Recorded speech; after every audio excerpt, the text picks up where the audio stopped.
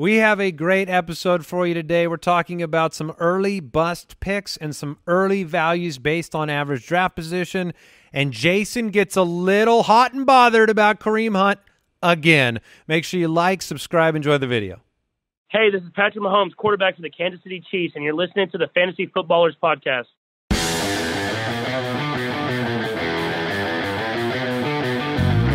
Welcome to the Fantasy Footballers Podcast with your hosts, Andy Holloway, Jason Moore, and Mike Wright.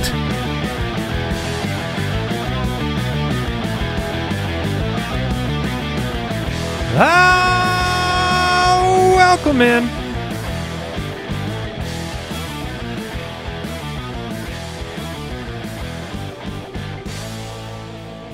Thursday, June 16th. Big show, big show. Big show. Pretty big. It's big.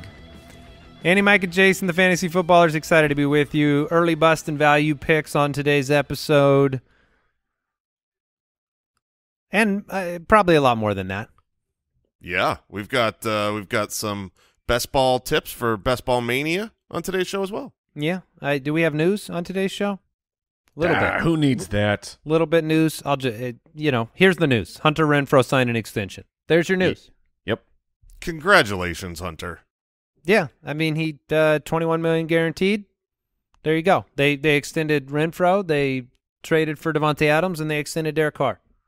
So they're and according to Davante Adams, Derek Carr and Aaron Rodgers are more similar than all of us think. There's some sure. interesting stuff going on there where Derek Carr is like Aaron Rodgers and Bryan Edwards is like Davante Adams. So a lot of weird stuff. Yeah, it's from Davante though. You know. Oh, I know.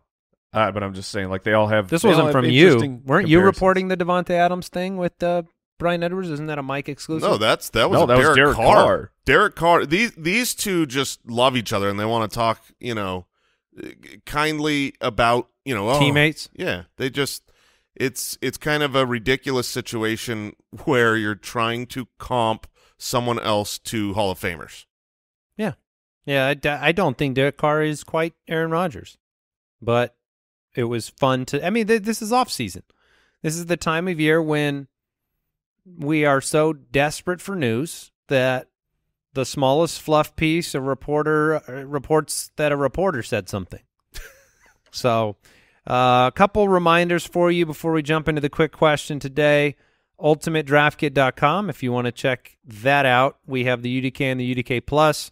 The Draft Analyzer tool will be releasing on July 1st, and that will let you import your team, your draft, see what grades you receive from the three of us, and some analysis on your team, how to improve it for the upcoming year, strengths, weaknesses, a lot of other metrics that will be illuminating, dare I say. And some new upgrades. Yes, yes. And then FootClanGiveaway.com, giving away some signed jerseys right now. If you want to check that out, it's free to enter.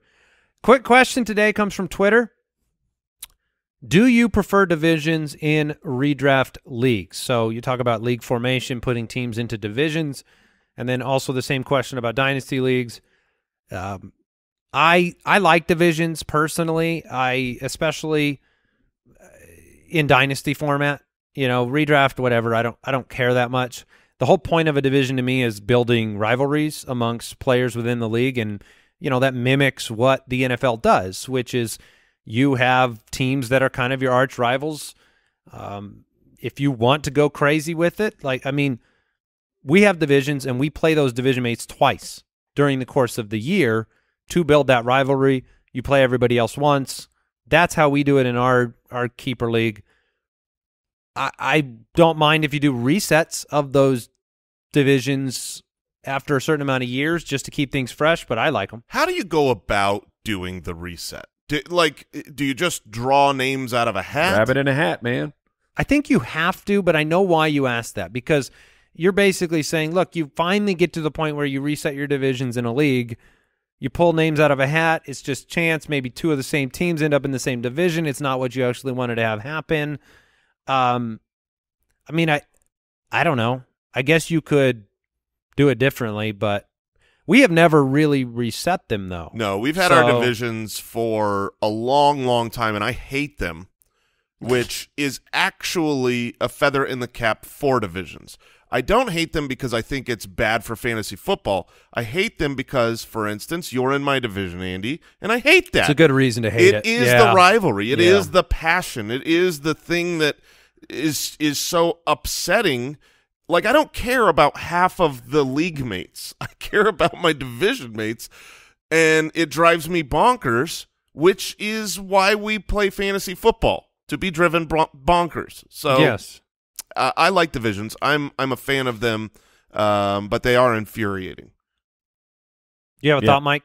I'm very for them. I remember when I finally got in your league here, we shuffled up the divisions, and then I had a particular manager in my division where like I kept beating them, and then like I even went to the point of where if I didn't make the playoffs, I went back and I like would look, oh, did I actually beat them? And I racked up this like 10-0 record, and it was this huge deal. And I had a shirt where I was inferring I drink this person's tears, and it's just I forgot about the shirt.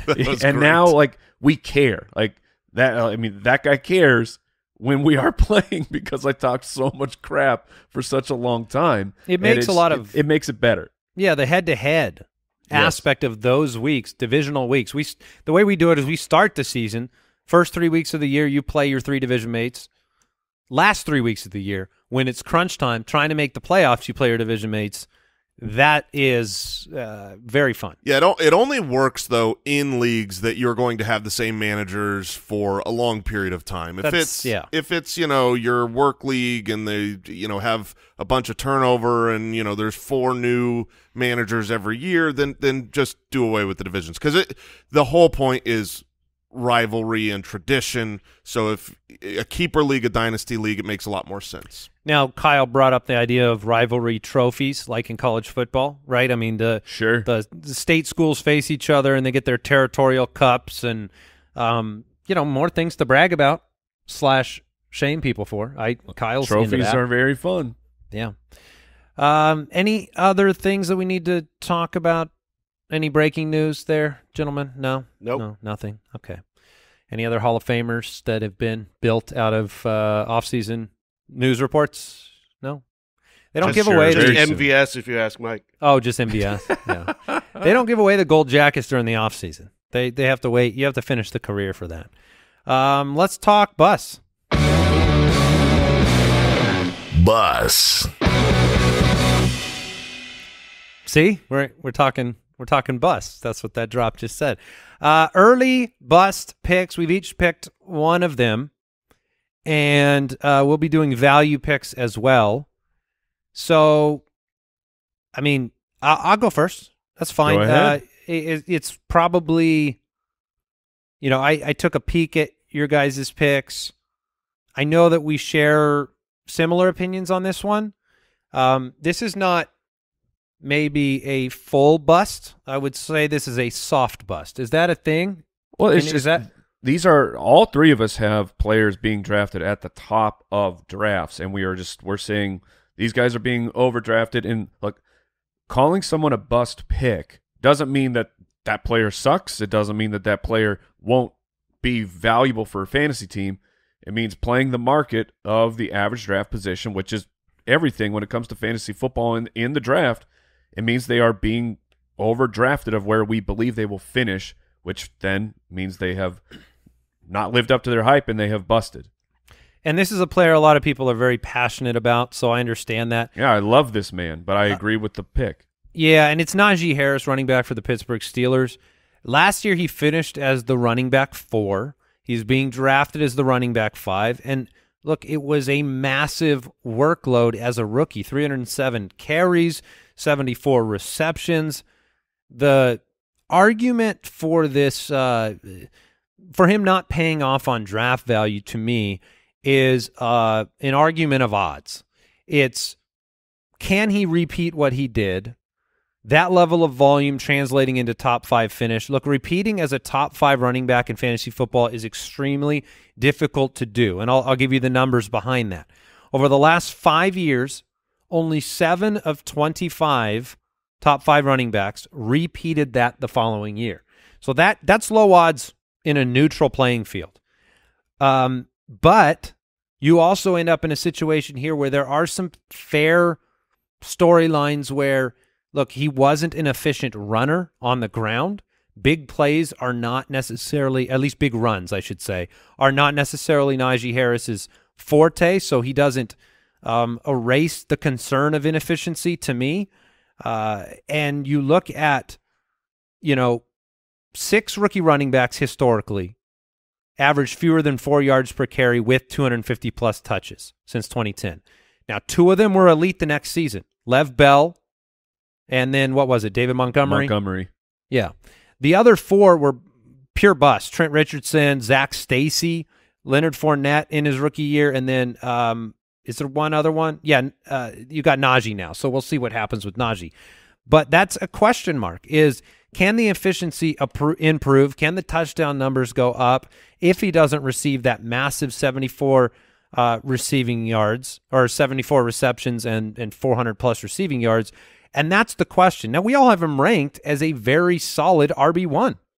So this is not, bury Najee Harris. This is the 3 of us won't have him on our teams because of where he's going in drafts.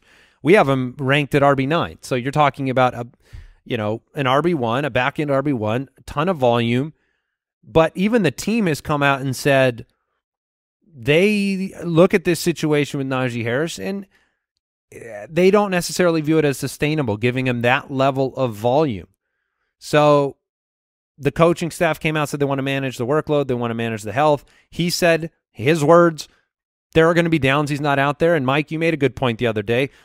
They may just take him off the field, and that may not reduce his total touches. And so, yeah, maybe things are okay. But you have variables at quarterback. You have variables with efficiency.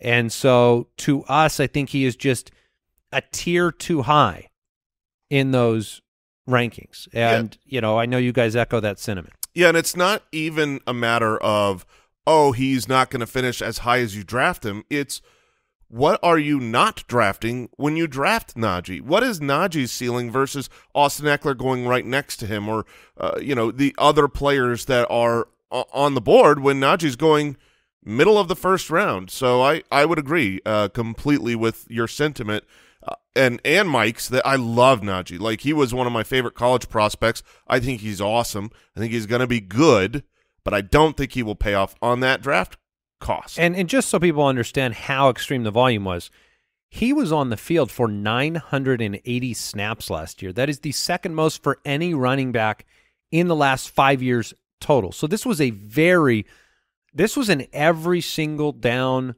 heavily dependent on Najee Harris offense, which, look, that's a feather in your cap if you can do that.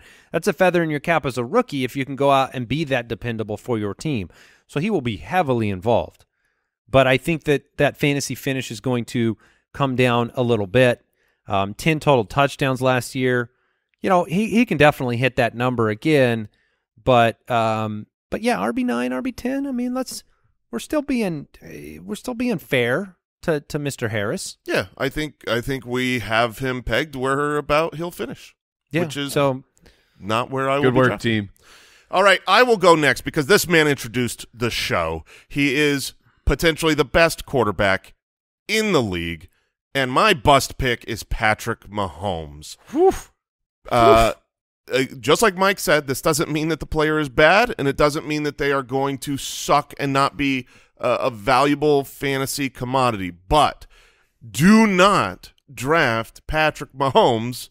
Full stop? Full stop. Don't draft him anywhere near where he's being drafted. Look, if you are going to take a quarterback early, we've talked a lot about this is common knowledge now. The drafting quarterbacks later is far more valuable for fantasy football, but there is still a point where you can draft a quarterback early and it can pay off. If you took Josh Allen last year, you had to pay quite a bit to get him, and it was worth it. He dominated the quarterback position. He was the clear-cut quarterback one, and you got a positional advantage. Great.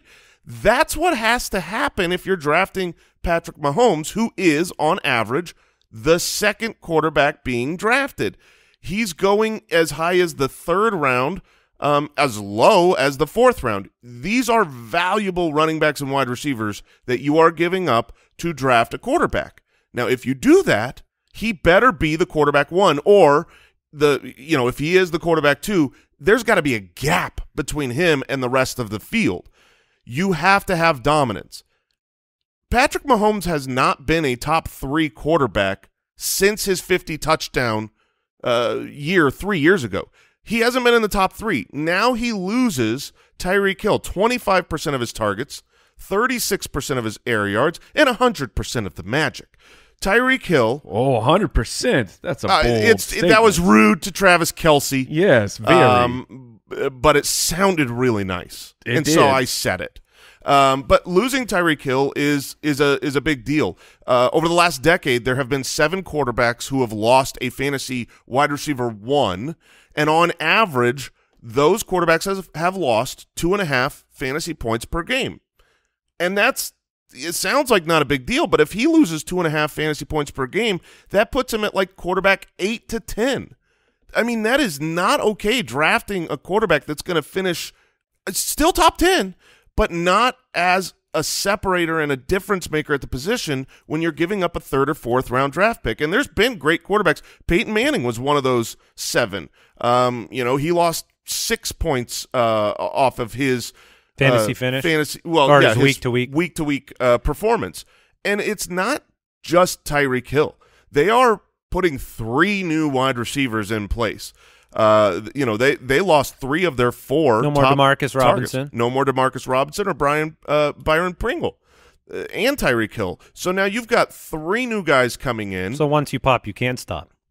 Well, you can when the can is empty and he's gone. So that's usually when we stop eating our Pringles, is when we run out. I call sleeving it, but yeah. Right, full sleeve. So this is the situation. I think Patrick Mahomes is probably the best quarterback in the league. If I were to be starting a franchise, he would be the one I would take with the first pick. If you got to do it all over as a GM right now, drafting every NFL player. But for fantasy, where he's going in the 3rd or 4th round, he is not going to pay off on that value. Since his 50 touchdown season in 2018, his yards per attempt have gone from 8.8 to 8.3 to 8.1 to 7.4, and now he loses Tyreek Hill. He's not going to pay off on that value. I need to follow up with a question for you. All right. I wanted to look last year, and last year Patrick Mahomes went at 209 on average. Or I'm sorry, 209 on average, and then Josh Allen went at 311 last year, and they flipped this year. Mm-hmm. Now Josh Allen is going at 206. Mahomes is going at 305. Are you willing to wrap Josh Allen into that same argument? Is my question, because this year Allen's going higher than Mahomes went last year as the first quarterback, and we even saw it in the mock draft episode we just did on Tuesday. He went high. Mm-hmm. And look, I know that Allen has been very, very good, but it almost feels like when you look at those numbers and you see that they flip-flop spots year to year, that is the game you're playing. Yeah, I mean, I would not draft Josh Allen where he's going. However, I would not call him a bust pick, because when you look at the quarterbacks who have a chance to lap the field, to separate and say, I'm scoring 3 or 4 more points than second place, Josh Allen is one of the few. I don't think Mahomes, this version, 2022 Tyreek Hill-less Patrick Mahomes, is going to be the one that throws another 50 touchdowns. Mike, why don't you share your bust pick with us? Because all right. I'm looking forward to listening to this. We have not really talked extensively about this player, I don't feel like, so I want to hear these details. Yeah, and this this one just stood out to me of my ranking compared to where this player is going in average drafts, and it is A.J. Brown, new wide receiver for the Philadelphia Eagles. Again, he's a top-tier player. There's a reason the Eagles gave up a first and a third to get him, and they gave him a huge bag of money. He's a good player, and he's going to be good for fantasy. But right now, on Underdog, he's being drafted as a top 12 wide receiver, and in Sleeper, he's being drafted as a top 10 wide receiver. Like, people love A.J. Brown, and I do as well, but I do not like this draft price for him. So let's look back at what the Philadelphia Eagles did last year. From week 8 on, the Eagles averaged under 24 passing attempts in the per game. That was dead last in the league. The wide receivers scored the third fewest points in the league, and they had 11 total receiving touchdowns. Now, that's why you would go out and you would get A.J. Brown. And then you can make the argument, well, A.J. Brown has never been a volume wide receiver. He's been efficient. In his years in Tennessee, he was the dude, and he would have huge plays, and he would, he'd usually end up, when he was on the field, end up good for fantasy football. But we took a look and at like what quarterback numbers have sustained a real true top 12 wide receiver.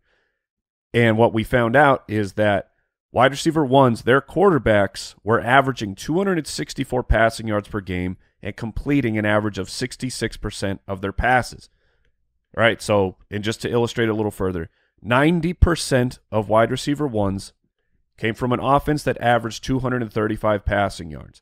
Jalen Hurts averaged 210 passing yards per game. So that's a pretty wide disparity between those two numbers. And even if you project an uptick, which I do, I project an uptick for Jalen Hurts. He's got A.J. Brown now. Like, he has a true number one wide receiving option. But to go from 210 passing yards up to that 235 per game, I just don't see that playing out. And that's not where I have Hurts going. My projections, I gave Hurts an improvement up from 210 up to 226 yards per game. And those numbers, they don't lead to a wide receiver one fantasy finish. And that's because A.J. Brown is being drafted so high. It's an overdraft.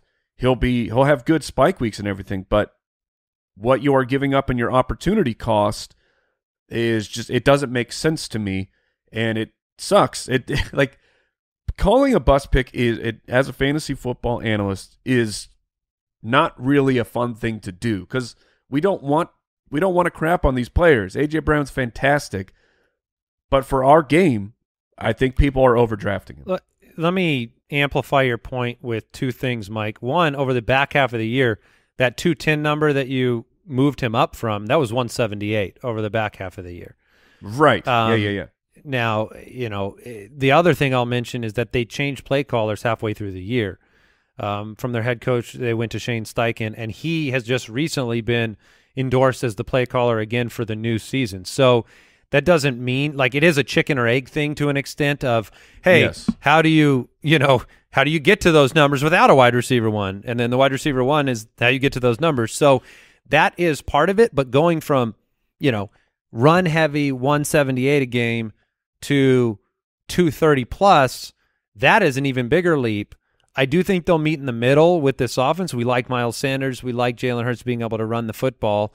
But yeah, it's going to be a little bit of a gamble with the jersey change for A.J. Brown in Philadelphia. And on top of all the things, like of all the studies, when wide receivers change teams, they generally have a dip in their production. The ADP shocks me. The ADP is crazy. Yeah, he could. I am in on A.J. Brown, except not really at Apparently all. not. Because I think he's going to be fine. Like, I statted him out. I'm like, yeah, I looked. I think the volume is there. He's going to be a good wide receiver. And then when I see where he gets drafted, I'm like, how is that a possible outcome? Like, I completely agree with this.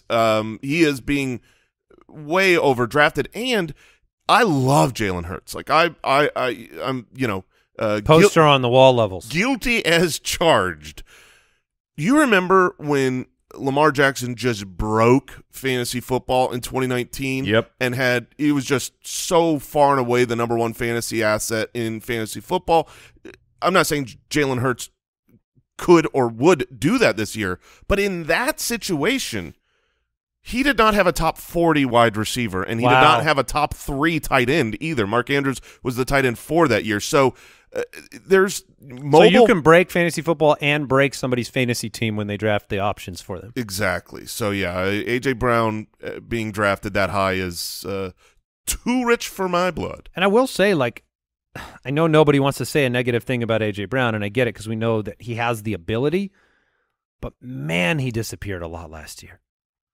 And you did have a quarterback that is a pretty, at least accurate quarterback, and you still had this just oddities of like the year before he was very consistent. But like last year, I don't know if it was the injuries. I don't know if it was just you can talk about Derrick Henry and unlocking the offense. Derrick Henry's not in Philly either, for the record. But I do think it's crazy how inefficient he was. It might be good for the AJ record on that. It might be good for A.J. Brown to have a somewhat inaccurate quarterback, because when I watch A.J. Brown, those impossible catches, man, he gets them every time. But you put that ball in his hands, he drops it. Oh, I see. I like this narrative. Yeah. Come on, Jalen. Just give him barely a chance to catch it, and he'll come down with it. Yeah. Give that ball just a little wobble. Yeah, wobble. Do not give him a real smooth ball. A little wobble. Okay. Quick break, and then we're back with our value picks.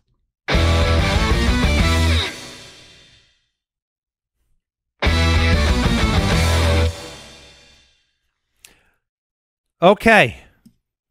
I think we disagree a lot on this show. I think it's part of why the show is valuable to people, because we are going to, at a minimum, discuss both sides of an argument. Yeah, you can agree with one of us, you can disagree with one of us. We disagree a lot. Now, this was, I don't know, an early bust segment where we all agreed. It was pretty weird to look in the doc and be like, man, I really like that. Makes sense. I like your guys' picks. Yeah. Well, because these are our individual busts, right? Like where for the draft kit, we get together and we have at least two of the three of us agree that this player is a bust, and usually we take great pleasure in this particular show in crapping on someone else that, like, Andy loves this guy, and I'm like, oh, this is my chance to shine and show why Andy's being dumb. Yeah, we do. I mean, that's the best. We do that all the time. So that was just interesting to be on the same page with our individual bust picks. Value time.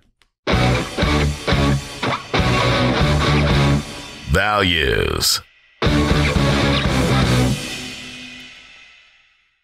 Okay, value picks. We'll see if we're on the same page with these. I'm thinking nope, but we'll see. But we'll see.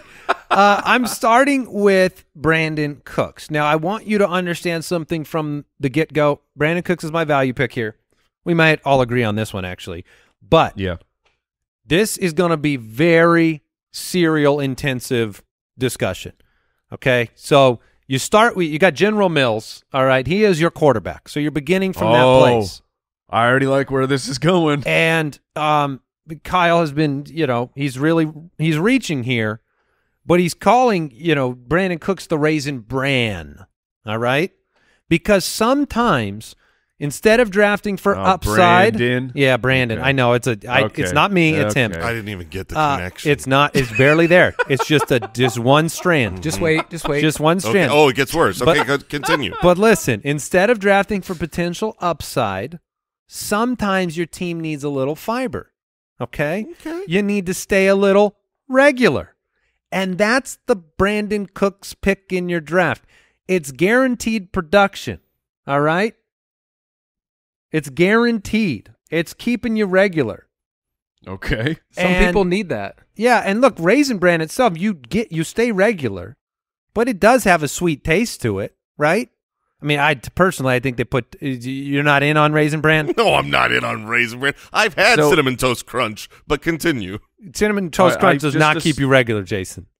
I stay regular. In this analogy, I'm choosing to believe that the Houston Texans are the raisins, because raisins are they should be thrown in the garbage. Oh, you hate raisins under all circumstances.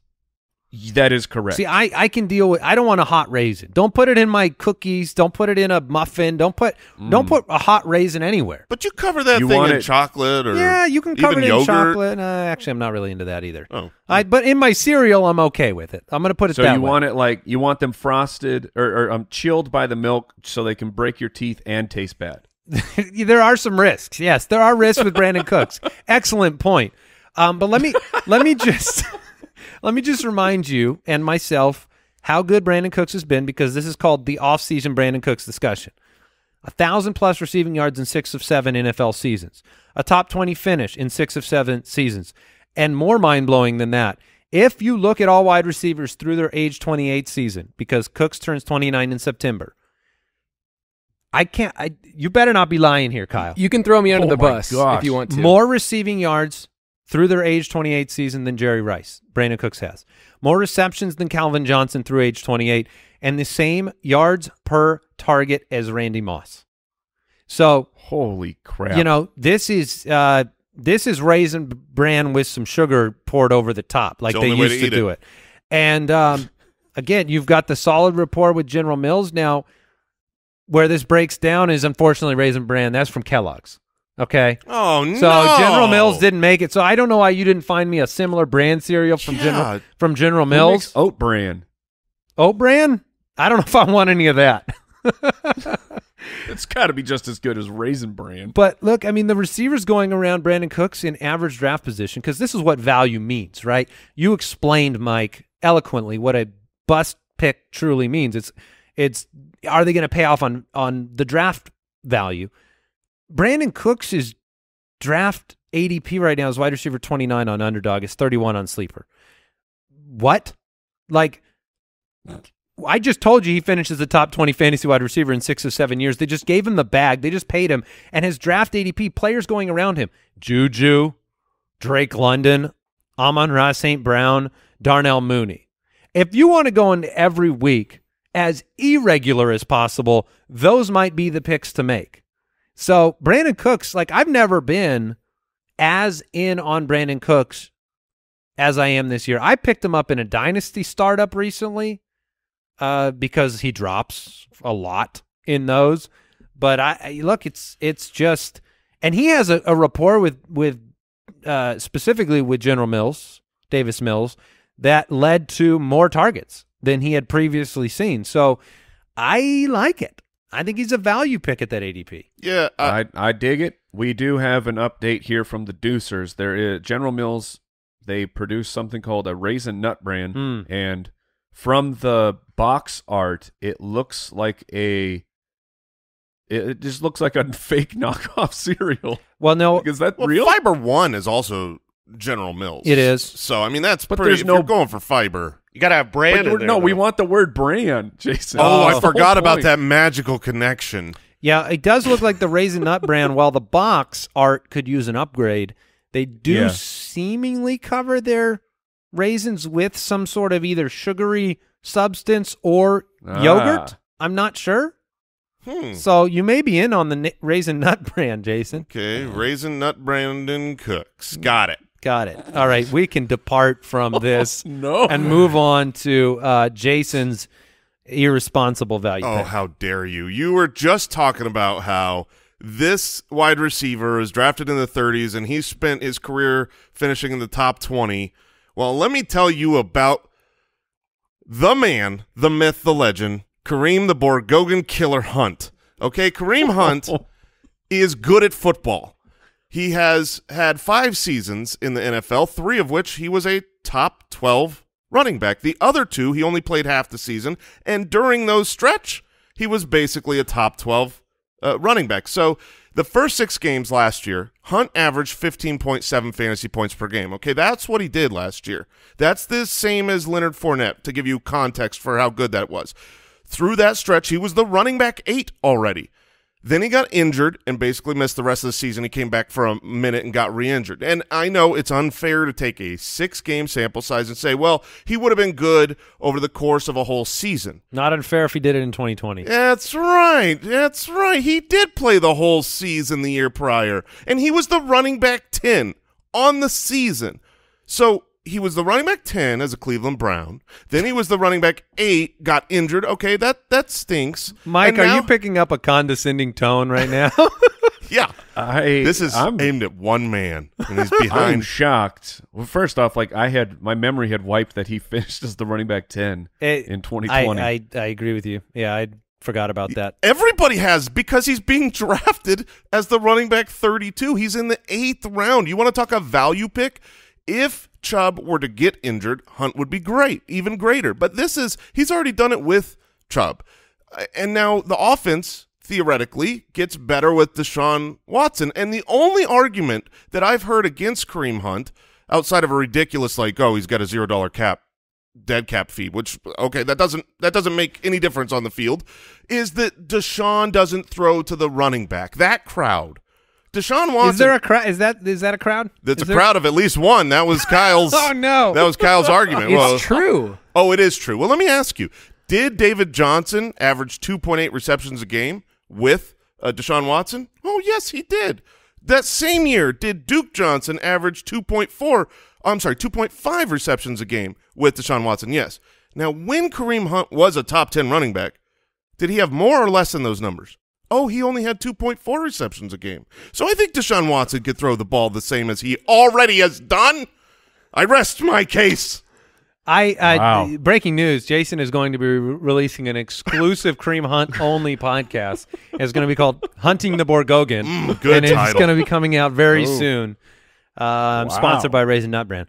But look, the ADP is ridiculous. And what it does, I agree. What it does show, and it makes sense on a psychological level, that if you are not the primary number one, like the easy to project number one running back, like Nick Chubb is on that offense, and you have an injury-shortened season in which your fantasy finish isn't printed in big font, you're going to be more forgotten. That's just what's going to happen. And so Kareem Hunt didn't deliver over the course of a season, not due to his play on the field, but due to injury, limited opportunities. And so he's going to be more forgotten. Period. Yeah. And then Dearness Johnson's making headlines in the offseason by getting a contract. And, Deshaun Watson is the storyline for the Browns. So Kareem Hunt is certainly not being talked about very much. And let's keep it that way. It will be, the ADP will say that. Let's keep it that way, Foot Clan. Let's just grab him in the 8th round. I don't want to take him in the 4th, 5th round. Now, but if he drops to 8, sure thing. On that podcast that you'll be releasing soon, will you be selling the ultimate Kareem Hunt draft kit? Yeah, but it comes with a T-shirt too. Oh, it does? Oh, absolutely. Okay. You got to represent. Okay. All right. Kareem Hunt value pick from Jason. Mike, let's hear your value pick. All right. I want to talk about Van Jefferson of the Los Angeles Rams, who last year finished as the wide receiver 35 and is currently being drafted on Underdog as the wide receiver 64 in the 12th round and on Sleeper in the 16th round as the wide receiver 70. Now, I truly believe that Jefferson is a value pick. I'm not saying that he's going to finish as a top 24 guy, but he is going to return a massive value if you're drafting him as the wide receiver 64 in a best ball tournament. So last year, look, Van Jefferson's already had at least some success. Like I said, high fantasy finished in his sophomore year with 50 receptions, over 800 yards, and 6 touchdowns. Look, he's 7th in yards per reception. He saw more red zone targets than Adam Thielen, Jamar Chase, CeeDee Lamb, and Debo. Unfortunately, he only caught 4 of them, but look, that happens. If you remember he had some rough games. A super drop game. Yes, he has some drops. But I was going to say, if you remember, I think it was the sophomore year or something of Mike Evans, and all of a sudden his touchdown production just dropped, and he didn't catch the red zone targets, and then he caught them the following year. So it was as simple as that. And Van Jefferson can improve. It's his 3rd year going in the league, and last year before Odell Beckham was on the team, Van Jefferson was averaging basically 6 targets a game, and those are some solid numbers for someone you are drafting with a pick that is essentially meaningless, and you're getting targets from Matthew Stafford on a high-powered offense. And then once Beckham was traded to the team and really established himself, those targets dropped to about 3 per game. So his actual opportunities getting cut in half. And now looking at what has happened this year, Allen Robinson is their high-priced, free agent. He's the Odell Beckham acquisition. Right. And I think so. Last year's experiment was, does Odell Beckham still have it? Turns out he does. Now, Allen Robinson, does he still have it? That is absolutely to be determined, because last year on the field, Allen Robinson looked like just an absolute garbage can who did not care and did not want to be playing football. And meanwhile, then Van Jefferson would have a tremendous opportunity if Allen Robinson has, in fact, lost a step. He already knows the offense. Allen Robinson, I mentioned, wide receivers changing teams. Doesn't really – it often is worse for them than it is an upgrade for them. And so I don't see a way that Van Jefferson being drafted as the wide receiver 64 doesn't bring your team value, especially when you're talking is your second flex player a guy who can go off at any particular time, 6 games as a top 24 wide receiver? Van Jefferson is free and will give you production. They call him the MVS of the West. Did you know that? I just heard that. Yeah, this one is – I don't really have an argument against your contention that he could have a better fantasy finish, but me personally, it's just meh. I don't care. I don't care about Van Jefferson because I don't think that he can get to a place that I'm excited about. So I just think I would have him. He might be okay, and then I might cut him. Yeah, but, if he finishes, but maybe I'm wrong. If he's drafted as the wide receiver 70 and he finishes as the wide receiver 44, okay, you drafted something better, but that's not really helping best ball. And that's where I was going to say. And Mike brought it up earlier, but if it's a best ball, that he's the route to him getting to that wide receiver 35 or wherever he might finish is going to be a little volatile. It's going to be he caught a big bomb touchdown, and so that's great for best ball for how late he's going. And the only other reason I can kind of get behind this is because it somewhat insinuates the demise of Allen Robinson, which is really it's all he's rooting for now, guys. Wait, well, that's not true. Kareem, I'm rooting for Kareem Hunt. No. Let's lay this out here. Did we or did we not make a dynasty transaction recently that may change your opinion on the future of Allen Robinson? We made or may be dependent on the fact. Chicken or egg. I think it was based on my view of Allen Robinson. We did complete a dynasty trade. It was. I'm curious what people would think. Yeah, I don't remember the picks. I got a 2020. It was a second 2024 second. Yes, a 2024 second round pick and Juju Smith-Schuster for Allen Robinson. That was the trade. So Allen's coming to town for my team, and then obviously the Rams once they lost Robert Woods last year, it wasn't enough to have Kupp and Jefferson. They had to go and add Odell Beckham. They have I think they added Beckham before. It was they added him the week before Woods tore his ACL, if I remember it right. I believe that is my memory as well. I believe it's my memory. Yes. You believe that you may. So even then, I mean that's even more making my point of they were not content with their receiving core as it was. And then in this offseason, they also weren't content with the receiving core as it was, which makes sense. And they went out and got Allen Robinson, and then we'll see if he's done. Because if he's done, Van Jefferson's going to be vastly outperforming this number. There's just no way that he can't. Yeah, I do think that Odell Beckham Jr. ends up on the Rams this year at some point. Come on. No, I really do. No, but when does he play? He tore his ACL in the Super Bowl. No. I know it's going to be. That's why he's not on any team right now, and he's not signed anywhere. But I think that the team that will bring him in post that would be the Rams. All right, it's Underdog Fantasy time. Best Ball Breakdown, presented by Underdog Fantasy. All right, it's time for our next Best Ball segment. Best Ball segment. Jason, bring in the heat. Yeah, bring in the insight. No Kareem Hunt related information here. Or? I mean, it's a little too early to declare that. But here's tip of the day: draft Kareem Hunt. Kareem Hunt pick of the day. Actually, ironically, Kareem Hunt might prove to be a bad pick for the point of what I'm about to talk about. Which is specific to Best Ball Mania. Okay, so if you're playing an underdog and you're playing with 10 buddies or you're in one of the quick little 3-person drafts, obviously this does not apply the same.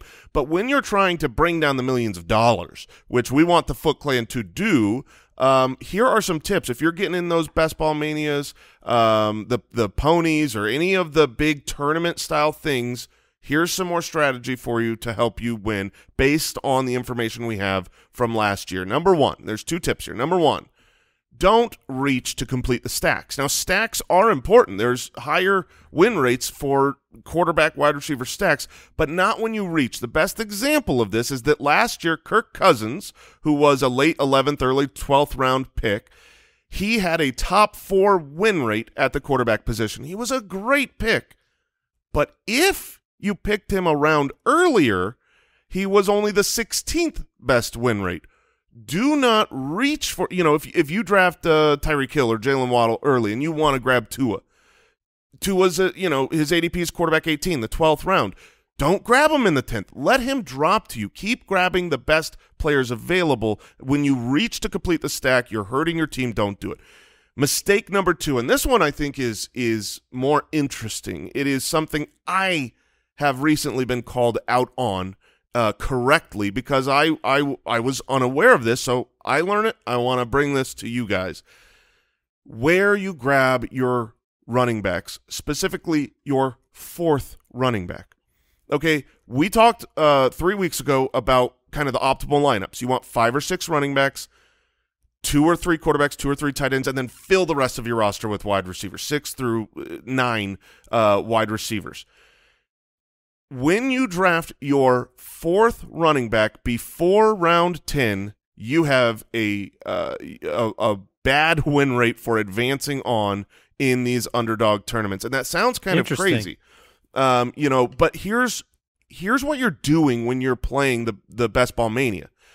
You are predicting a perfect outcome, right? If you're going to win the tournament, everything has to go right. So if you draft stud running backs early, right? You grabbed CMC with the number 2 pick because you think healthy, dominates. He stays healthy, dominates, and you draft James Conner in the 3rd. Touchdowns, stays healthy, dominates. Back. Right. When you add another run, you're counting on those running backs to score every week, to stay healthy, to help you win. When you draft that 4th running back who's not going to crack your lineup in the 8th round, in the 9th round, even in the 10th round, it doesn't help you as much as the much more volatile wide receiver position. When you shotgun that and you grab wide receivers there, your 4th, your 5th, your 6th, your 7th, 8th, 9th wide receiver is going to crack your lineup more often because they happen to get a long bomb touchdown. So don't draft your 4th running back in Best Ball Mania until after the 10th round.